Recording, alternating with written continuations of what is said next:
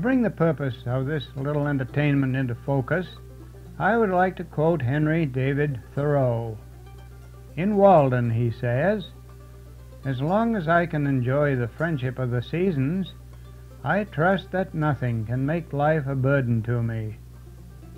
Where, I ask you, could one find a better chance to enjoy such a friendship than here in Montana? We sing praises of Montana as the treasure state, but those who truly love her look beyond material wealth to the glory of her out of doors, her mountains and lakes, her wildlife, trees and flowers, her vast prairies, and the wonder of her skies.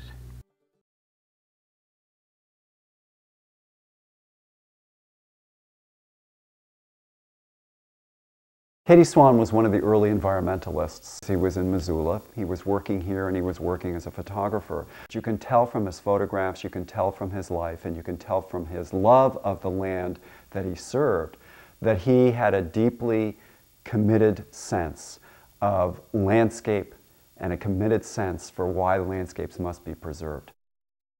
My father, Katie Swan, was born September 16th. In 1887 in Dorchester, Massachusetts. From the beginning of his life, he was an outdoor person, and he got his interest in mountains by climbing around on the Blue Hills of Massachusetts, which to a Montanan did not look like mountains, but that was all he had to work with.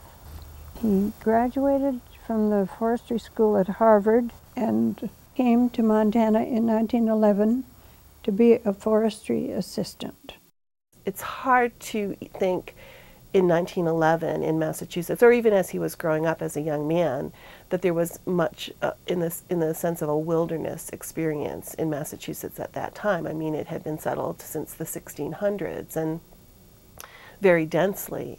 I can't imagine how he must have seen the Montana landscape when he got off the train, because it is so different. I mean, the forests are different, the scale is different. I think that's what Swan as a photographer had to struggle with. I think that's what photographers who come to the West have to struggle with, is how do you capture the grandeur of the scale in an 8x10 photograph or something smaller. Just imagine that, starting from back there. It's all settled up, and geez, a great new world out here that we could have something to do with. Yeah, so that's how I would have felt, I'm sure. KD, I think he was kind of made for that. He wanted to be in the brush. It seemed like he was a natural. When KD comes west, in my mind, he's really, in some respects, part of this generation on the East Coast that's going to be the first to actually see the West and feel it and touch it. He's not going to know it just through photographs and just through paintings. He's going to actually experience it firsthand. And he's going to be able to reinterpret it as a person who's actually living there. When these young idealists came from Boston and New York and Philadelphia and elsewhere, and they arrived in the West, they discovered a new land, and they became new people.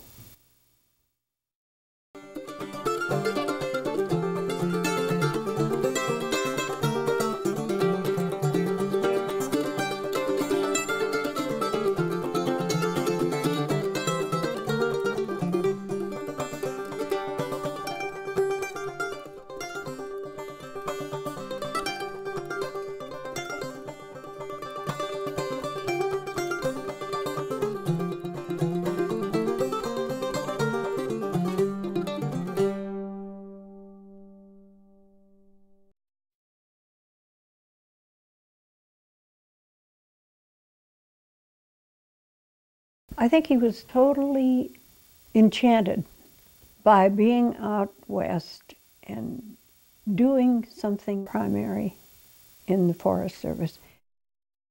When Swan comes out to Montana shortly after he graduates from Harvard in 1911, this is the peak of the American industrial empire. I mean, we are the country that's turning out fabulous amounts of steel, incredible architecture, all kinds of industrial products, and the West is basically the warehouse of them. Well, I think most of the people who went into the Forest Service, and Katie Swan is an example of this, really believed that the government had a role to play in the management of natural resources. That's idealistic because no one had ever thought of that before. In the past, the role had been for the government is to get rid of the land, sell it, trade it, let people steal it. It really didn't matter as long as it left the public domain. But in the late 19th century, as people we now call conservationists started to realize that these natural resources on public lands were being squandered, that the national economy, in fact, could only grow so far until it collapsed because we had destroyed those natural resources. They began to argue in the 1870s and 1880s that we really needed a federal governmental role on the landscape. Call it now the Forest Service. That's not what they had in mind. That wasn't the term they used. But they wanted some place in the federal government to control natural resources and, frankly, to control our own behavior, to slow down our consumptive desires. Forestry began before the turn of the century, but the act that created the national forest was 1905. That's when Gifford Pinchot and President Roosevelt got together and they worked out the national forest system. So, and about the time KD came there, of course the Forest Service was very young, I think 5, 6 years or so, as we know it now, that he was in the beginning, really. And of course, the settlement of the country was pretty young also. Katie Swan is really key to the early years of the agency's life in many respects. But the fascinating thing is that he was coming from Harvard, hardly Montana stock in that respect. But that's the kind of person that went into the agency, often very well educated, often from the East, but who was swept up with the idea of the Forest Service, swept up with the idea of the West. And that's the kind of person that Gifford Pinchot was looking for. He and his peers in the agency in Washington would constantly go to every single college they could, talk about the mission of the agency, and because Pinchot himself was almost, well, he was charismatic, but he was almost a minister in a sense. He would sweep up these young men who would think nothing of dropping whatever it was they were studying, taking up science, going into biology labs, and then going to Harvard or Yale for graduate school, and then hopping a train and ending up in Missoula, which in 1911 was not Harvard. It wasn't New York, and it wasn't any place that Swan had ever seen before. So it's a fascinating way by which we look at how idealism really drove this agency early in its career. What Pinchot didn't know, and what Katie Swan didn't know, and what most of them didn't know was actually very much. They didn't know anything about the land that they had inherited. They didn't know its size, they didn't know its extent, and so the first job is really ride the land. Get on a horse and get out there to see what it is. Write reports, do survey lines, start to build the first fire lookouts. Start to rationalize the landscape.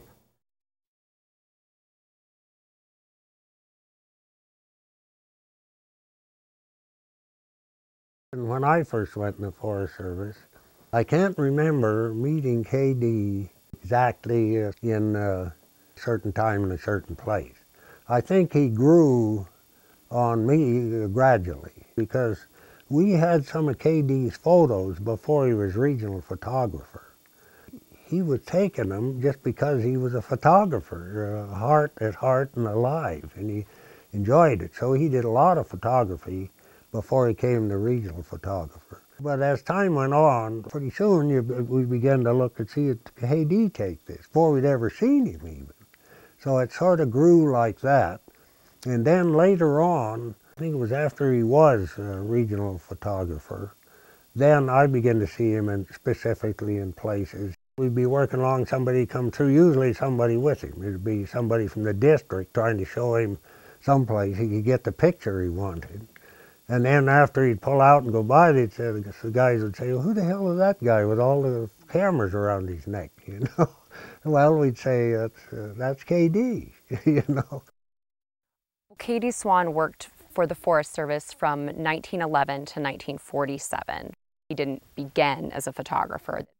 There was a culture where the camera was just there, and anybody could have picked it up but KD was taking good pictures. So he was allowed to continue and encouraged and given more and more assignments. In Swan's photos, you can see his landscape photos are very carefully composed. He waited for the right light. He would frame a photograph with an interesting tree kind of coming up out of one edge of the photograph, or he would use a mule or a human being to give some sense of scale to the peaks or the lake or the forests. In my father's book, Splendid Was the Trail, he wrote, "Taking pictures with a cumbersome view camera, such as was commonly used at the time I started my picture-taking career in the Forest Service, was a much more laborious process than shooting scenes with the superb and easily handled equipment available today.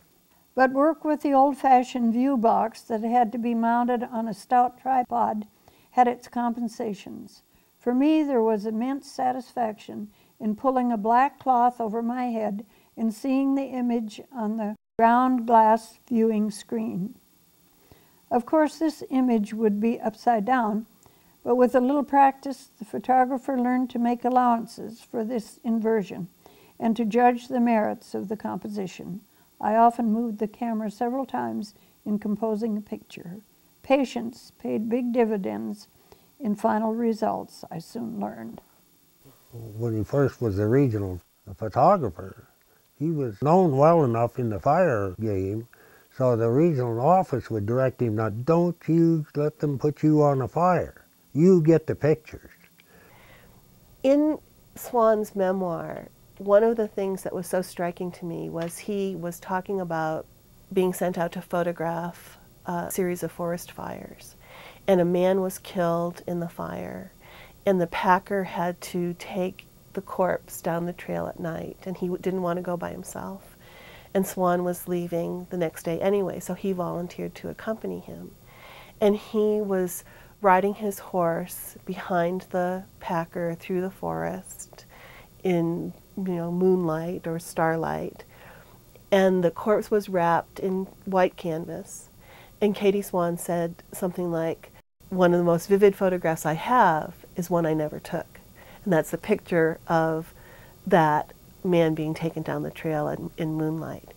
And that tells us, I think, a lot about Katie Swan and the respect that he had for the people he worked with, the conditions under which they worked, his own visual sense. But that's a story, it's not a photograph. But it helps us in looking at his photographs to understand the sentiment that he brought to his work. When Gifford Pinchot establishes the Forest Service and becomes the first forester, he makes photography very central to the agency from the start. He hires a man by the name of Sudworth, who was a botanist, to basically write the directive on photography. The Forest Service set the standard that imagery is important and you have to hire people to take pictures. There's a public beyond the image. That is, he's photographing for a larger audience, internal to the agency and in time for a broader American public. Gifford Pinchot thought that the camera was the most important instrument that the Forest Service had at its disposal. Not the Pulaski, the great instrument that they used to fight fire, not the telephones and the telegraphs, not the budget, not even the people who worked for the agency. It was the camera. And why? Because he understood that the image was everything. You could write long reports, but no one would read them. If you could show them photographs of the Rockies that have been despoiled, you have your argument already made. People were not comfortable with a large federal bureaucracy. So when you have a new agency like the Forest Service coming into the West, which was basically seen as this great resource for the development of capitalism, right? Mining, lumber, agriculture, seemingly endless resources that could be used to develop homes, homesteads, factories, the great industrial economy of the United States. They had to explain to an American populace what this new agency was doing, what it was in charge of. And because a lot of those areas were inaccessible to the vast majority of Americans, the work that K.D. Swan did in, climbing these peaks, lugging his equipment on these very difficult hikes and treks and photographing in all kinds of circumstances, I think was really invaluable, because it then created this body of photographs. What I think is also important about K.D. Swan was Gifford Pinchot had a policy where photographers were not necessarily given credit for their images. It was just Forest Service photographer. But with K.D., his images were so spectacular that he is the first one who gets this byline that says, photographed by K.D. Swan. This was pretty revolutionary for the government to be so actively involved in what we today look at as art. I mean, they may not have looked at it as art at that point, but today we see K.D.'s images as pieces of art.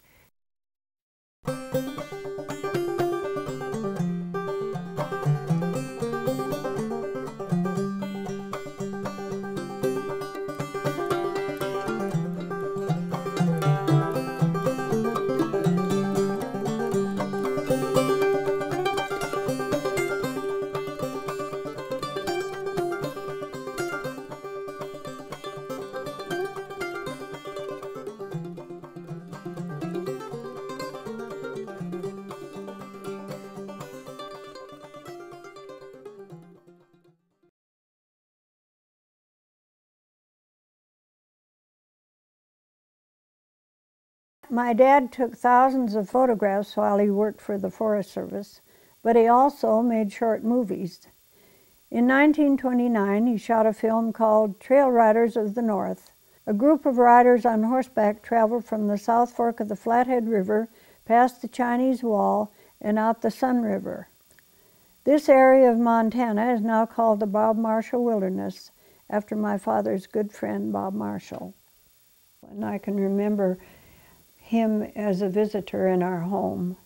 And of course, they were talking all the time about wilderness, and they got together for hikes and for discussion. But Bob Marshall became an amazing hiker in that he would go maybe 30 miles a day, which is unheard of, and impossible for most hikers, but he just had to see it all. People like Swan and earlier explorers who had come out, part of their mission, I think, as conservationists, or if we want to say early environmentalists, was to let people in the East or the Midwest who didn't have a chance to come out here know that this was part of the American landscape, part of America's legacy, so to speak, part of the whole tradition of American wilderness in the late 19th and early 20th century was the notion that in the West you had these natural landscapes that rivaled the great cultural landscapes of Europe, right? This was what America could give to the world versus the cathedrals of Paris or, the monuments of the old world. America had this fabulous natural landscape. And eventually I think that Swan wanted to convey that these were places worth preserving. His job was to get the pictures and get them in there, and he knew that if he could do that right, he'd make a big difference. I do see my dad as one of the early conservationists, although it was not probably a well-known thing at that time. But I think in his own mind and in his life, he was demonstrating his feelings toward conserving what was important to him and what was beautiful and what should be saved. Why I'm so enamored of people like K.D. Swan is because the good that they did, the splendor that they saw, and the works that they produced are really a testimony to how we might better live on the land. I tell the children it's time to hit the home trail. It's been a long day. We left long before sunup by the light of a candle lantern. It will be long after dark when we reach our car at the foot of the mountain. The sun is gone now. The short winter twilight will fade quickly. And so we leave the pines on the ridge to keep watch during the long winter night. Sentinels to guard the fabulous world which we have just left. And here we leave you. Au revoir.